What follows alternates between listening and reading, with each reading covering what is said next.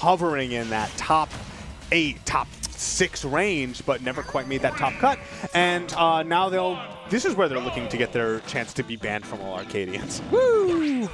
Now's the time. Yet another New York Toon Link. There appears to be a lot of these, which honestly, don't hate. Toon Link is an extremely slept-on character in so many regards, and the fact that there is still a presence for their metagame is very, very nice, particularly against the Byleth matchup because, I mean, Toon Link is surprisingly quick, but also surprisingly light. Gotta be careful. Look at that F tilt. How's the edge guard gonna go? Oh, there it is. I love that because normally characters can struggle to deal with Toon Link.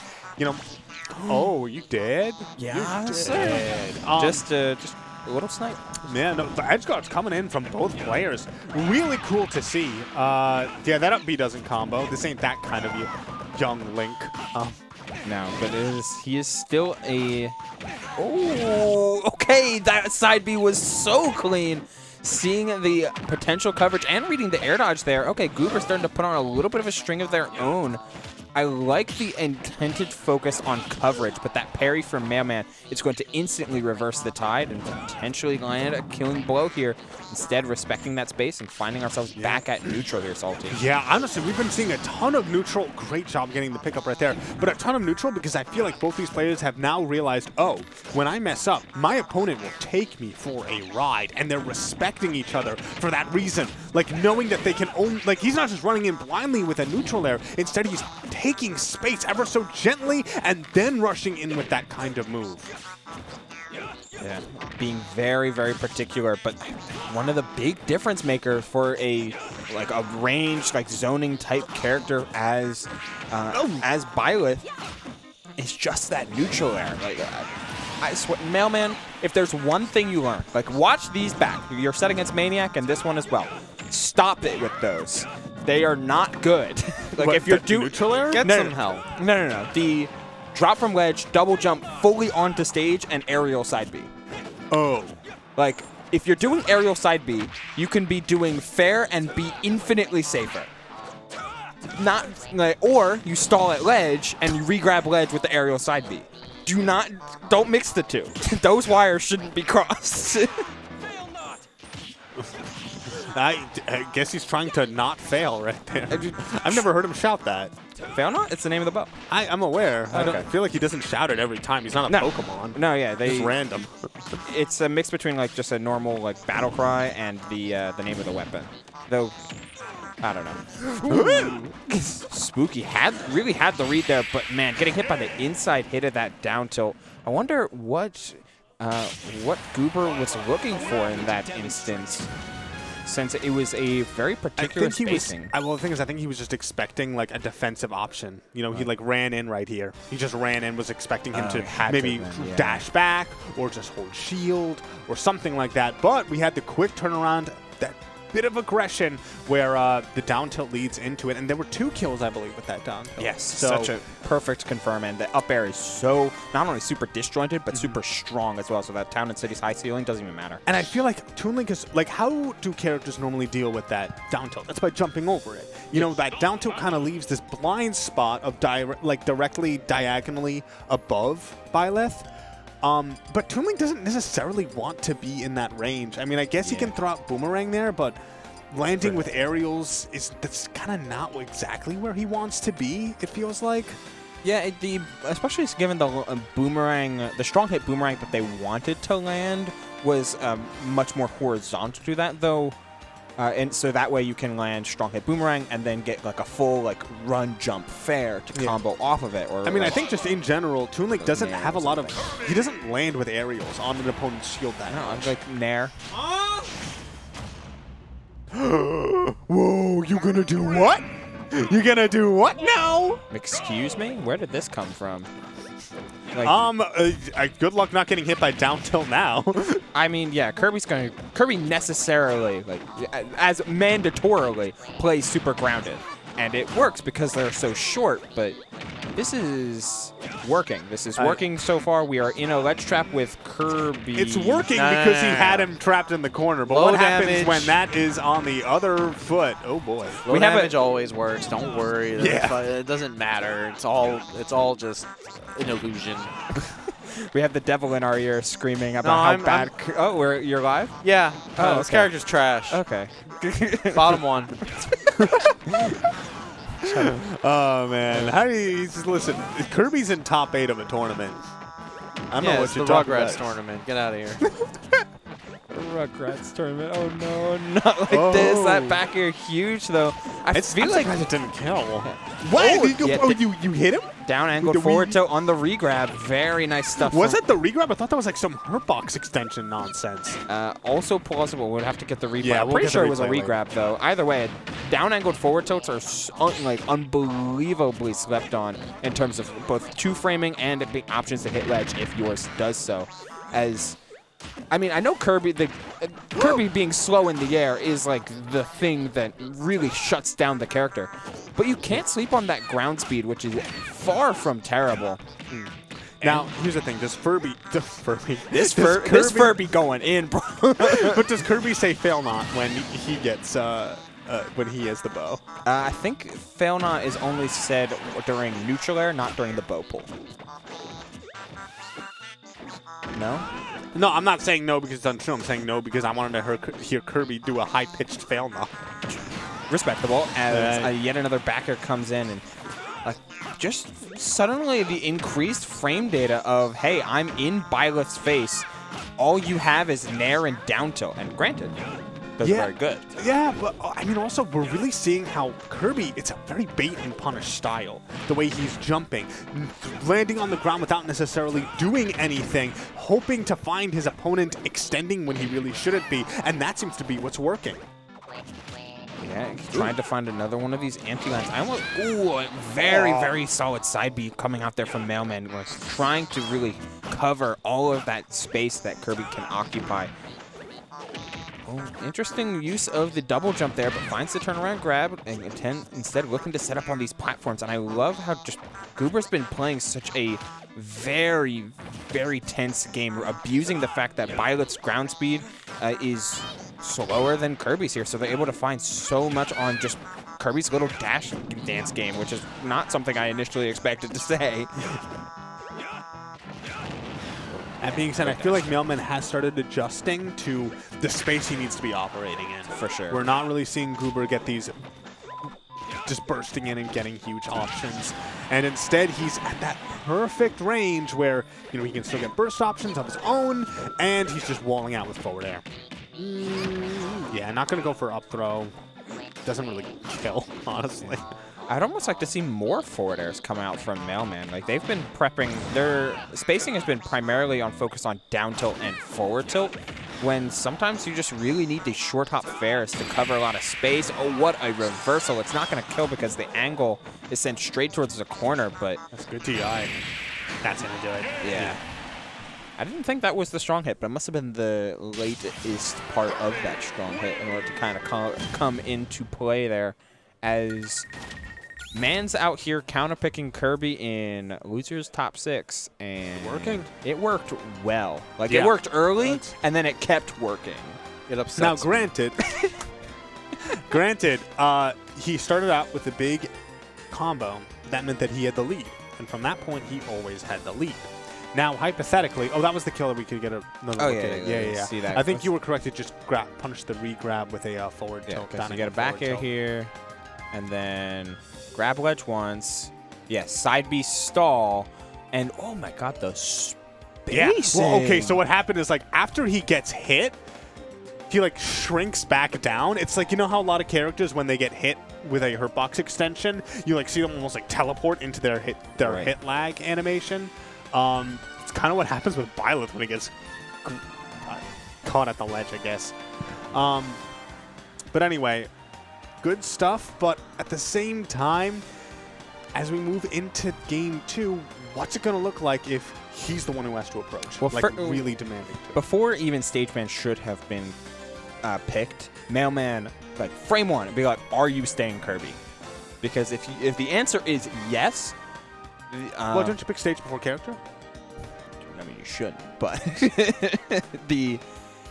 Are you saying you should mind game him into not knowing the rules? I mean, he got rid of literally the 2 stages where Kirby can't do forward throw. Okay, so it implies that he is staying Kirby at this point, which is good, I guess. I mean, because also, does Young Link like those stages? it's like a difference, right? If you bait your opponent into picking something like Kalos, you can go to Toon Link and you can start trying to do this really the floaty zoning game that you were at before. But you would also have thought that Town and City is a decent stage for that, and the Kirby worked so much better. Granted, Town and City is much flatter. Kirby tends to enjoy that. I feel like that flatter stage was really what gave him the advantage for Town and City. There was a little bit of stuff with the platforms where he like got an up throw, but the up throw didn't even kill when he needed it to in that situation. Yeah. It's tough to really kind of articulate, but I really want to try and I really want to not only see this Kirby for Game 2, it makes a lot more sense. You go to Hollow Bastion here, you still have those FD Blastons that you're available. Play it out. Play this Byleth in a very like heavy spacing, almost a as is Kirby's main weakness. Like you gotta play an almost like timeout kind of Byleth here, like wall out Goober with these fairs. He's been jumping a lot. Again, already trying to prep this kind of zoning game, but that instant dash attack kind of left them really open to just this early scramble. I like the idea of using, tilts more, Byleth tilts rather. Things like up tilt, like forward tilt. Right. They seem to be much more reliable than jumping into the air, because there have been times where Mailman's been caught by a rising back air or rising neutral air. So maybe staying grounded might also be a good play here. Well, remains to be seen. Okay, solid combo, but only 37%. Kind of middling when it feels like Mailman takes like 40, 50 each time he loses neutral. Getting these tech chases is great and all, but you need to find finishers like that, and these down tilt up airs, at the very least, those have been automatic, which is honestly quite huge. I like that jab one, though. Jab one, retreating fair. Try and just really make Goober feel bad about being in the corner. No, ooh, but going super far out stage and now has to eat a ledge trap in turn. Okay, this is something we actually saw earlier in Mailman's set against Maniac. DI, a little bit avant-garde at times. Looking for the up. Oh, very clean stuff. It's pressuring with that up air and getting Mailman to finally commit to drifting back to stage from that jump and covering yourself with a surprisingly large forward air. Kirby's weaknesses are his stats and not his frame data, because that up tilt is going to set up for a combo of his own. Yeah, there it is. But 39%, it's not nothing, but I feel like with a stock lead, there's a completely different way that you can play. You know, when you have a stock lead, your opponent needs to think about their kill options, which means that you are able to much more reliably play around those. And now that we're at these lower percents, instead we're seeing Mailman go for, he has more freedom in what to choose, things like that up B. So how is this wall out potential? Oh my god, not the tipper though, so he's totally fine and living, but 90% for how long? Oh my god. Again, like a big overextension there with that nair, like trying just to really hard commit and hard act on a potential read or follow-up that they may have seen, and they're kind of letting Goober slide on by, even with just a roll-on like that. I think he's expecting him to be jumping out of the corner. It kind of makes sense. You know, Kirby with so many jumps doesn't necessarily mind taking to the air, but Goober has shown he's wants to be staying grounded as much as possible. So that rising neutral air to cover it is just not really the play or the call for Goober's habits. It feels like the trick is, you know, Byleth's tether is crazy. But I feel like the trick is always going to be like, you think of Kirby and you think like, oh, he's got some pretty good aerials like that, like back air, forward air. These things are really good.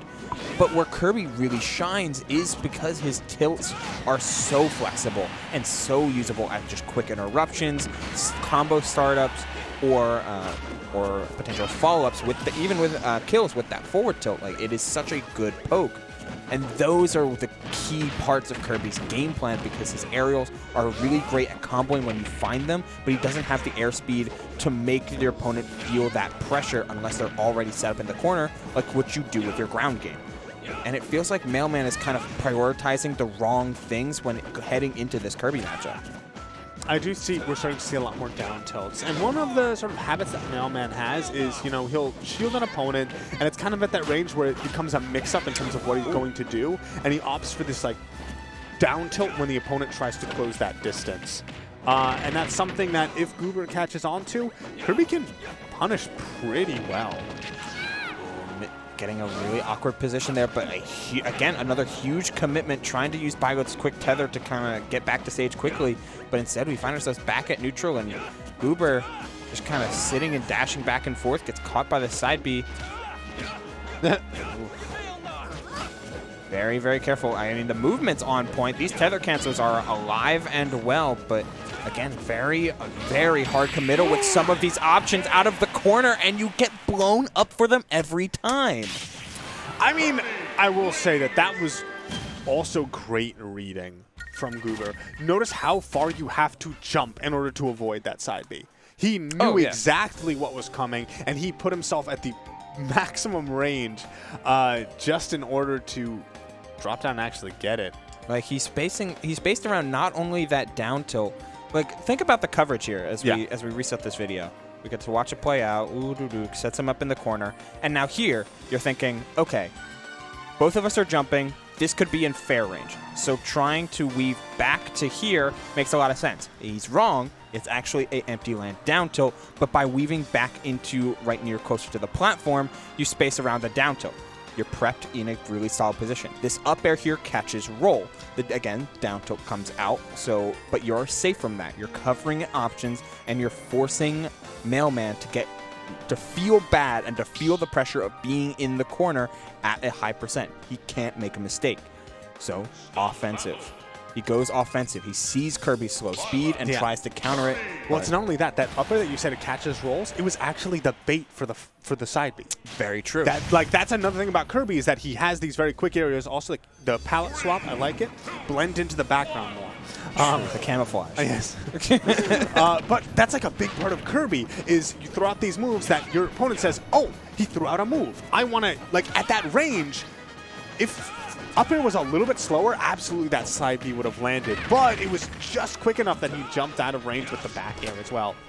So as we move into this next game, this is possibly the last game for Mailman in the entire tournament. Ooh, he has to be thinking about what is actually punishable from Kirby. You know, and it's hard, you know, matchup inexperience will definitely matter quite a bit, but that's really what it seems like a lot. Yeah. On top of a well-played Kirby on the part of Goober to kind of exploit said matchup inexperience. Like, do you know Kirby's auto-cancel windows, like with that up air?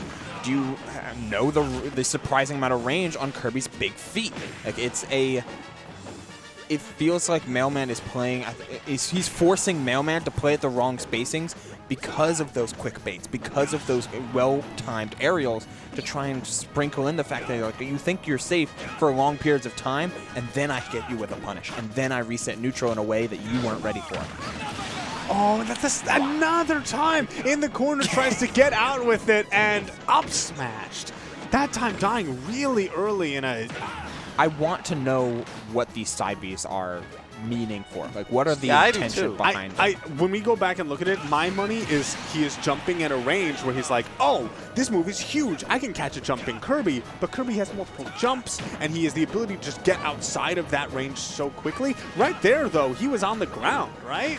Yeah, he was. He was holding shield, in fact. So, like, if you see your opponent, like, these are where you really want to prep the Byleth distance demon type of gameplay, like forward air, back air, forward tilt. Like, these are the moves that establish that space and make you want to get in and pressure Byleth really up close, which then leads into the nairs and the up Bs that are so potent on follow-up.